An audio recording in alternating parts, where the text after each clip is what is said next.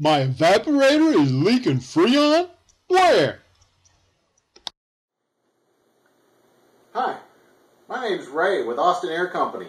Today's topic is going to be evaporator coils. It's leaking Freon. How could that be? How could that be? The house is either new, the house may be a few years old.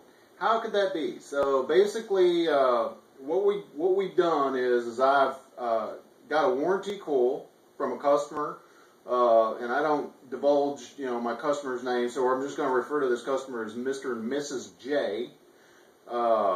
This coil was probably somewhere around 8.5 years old.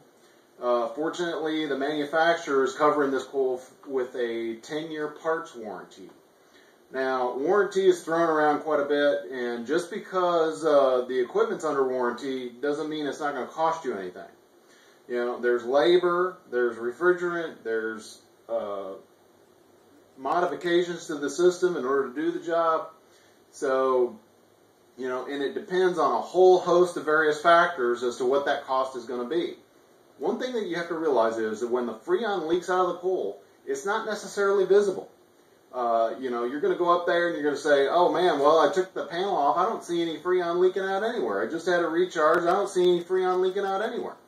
Typically, the atmospheric changes will convert that gas from a liquid into a vapor. And basically, there's a lot of times where the leak is so small, pinhole leaks, that it evaporates before it can fully be relieved from the unit.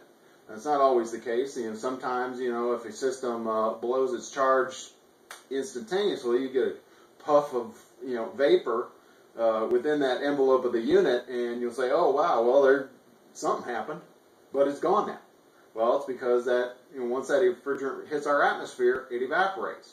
So basically what I've done is I've taken this coil, Mr. and Mrs. J, and I've sealed the part that connects to their line set, and then I've done what's called a leak sniff, or leak search, whatever you want to call it.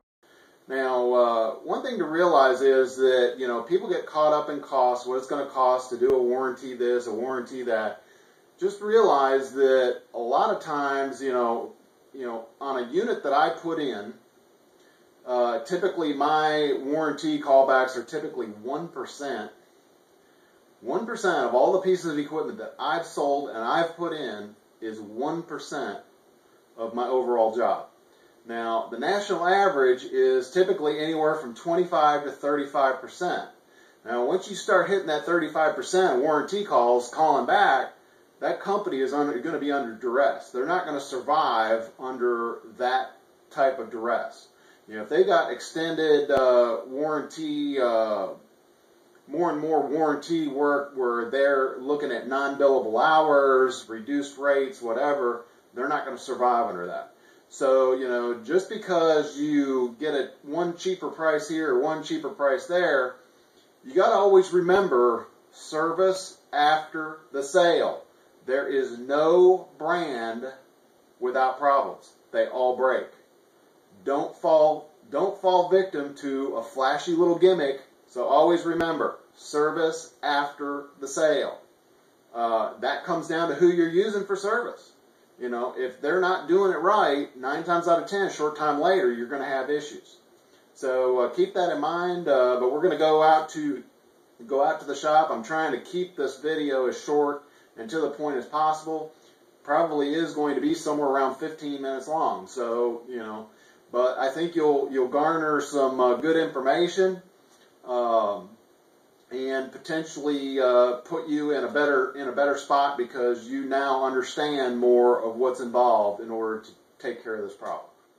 Thanks for watching. Okay, this is what your evaporator coil looks like. Now, basically, there's no ductwork attached to it or anything, and the drain pan, which was connected to it, has been disconnected. It's basically a horizontal or vertical application. Horizontal, the drain pan would fit on there like that. And in this particular coil was basically out of a new house. My customer, Mr. and Mrs. J, lived there since the house was new. And this problem was actually discovered on a maintenance inspection. What happened was this coil started to leak refrigerant. I found it excessively low, and because the unit was under a manufacturer warranty, you've got to replace it pretty quick, because otherwise, once it falls out of that warranty, whether the leak was discovered prior, it doesn't matter. Once that warranty runs out, then you're basically left to go back with either a different coil, same coil, whatever, so on and so forth. So basically what I'm going to show is you know, leaks can affect a coil in two different ways. It could be a water leak. Maybe the drain pan, you know, in this instance, you know, the drain pan's plastic. Sometimes they can crack, and so that would be another reason why you'd replace the coil, is that there's a condensate leak. Now, typically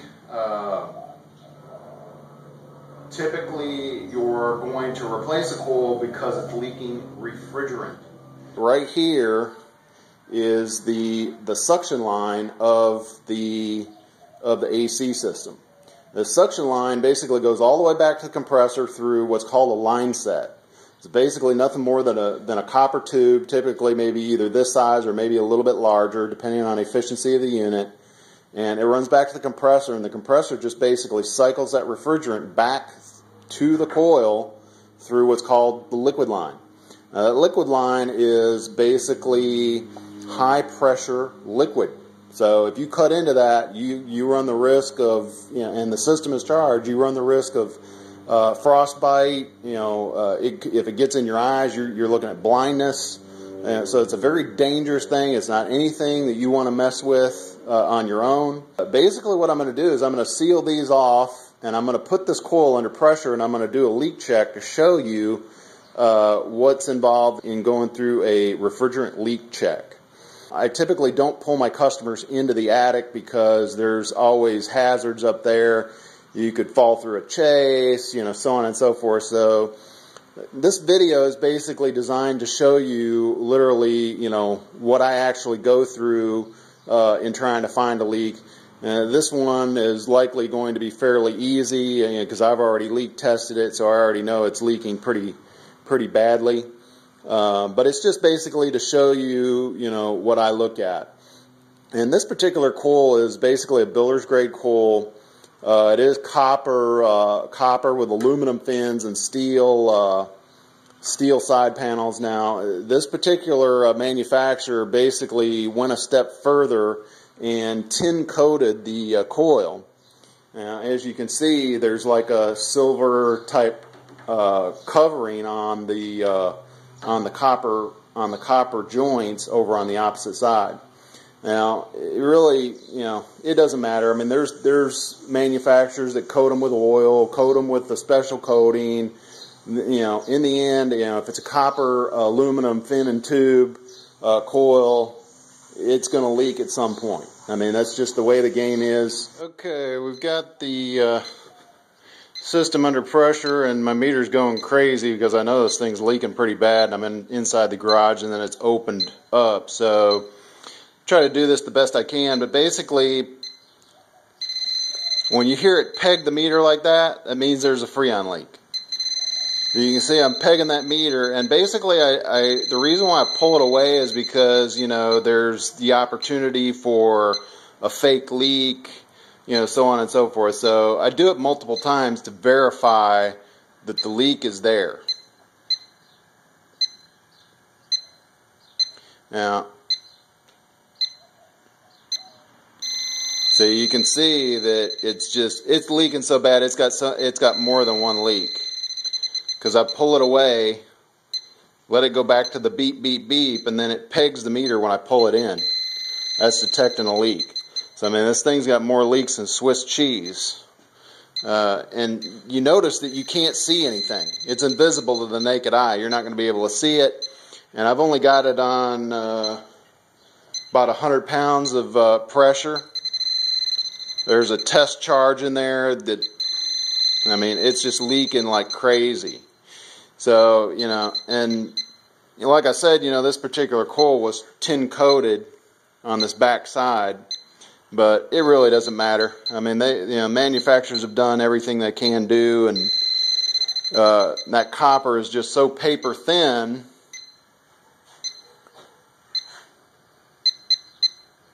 Small leak there. Usually I find you can find that's how you leak check a coil, and typically it's not always this easy, and then if you pick up a fake leak and you go change the coil out under a fake leak and that wasn't the leak, then you run into problems. So experience comes into play there. That concludes my video segment series on my evaporator coil is leaking Freon. Where is it leaking? I hope you've enjoyed this little clip. If you live in the Katy, Cypress, Richmond, Texas, and some surrounding areas, you can give me a call at 832-475-6895. Or, for more information, you can always visit me on my main website at www.austinairco.com. Thank you. Have a great day.